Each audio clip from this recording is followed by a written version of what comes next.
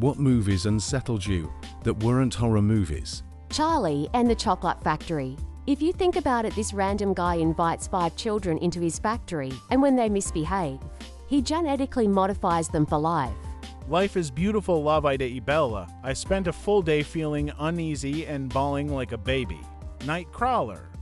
Main character was unsettling, as most episodes of Black Mirror are very unsettling. Don't Look Up on Netflix.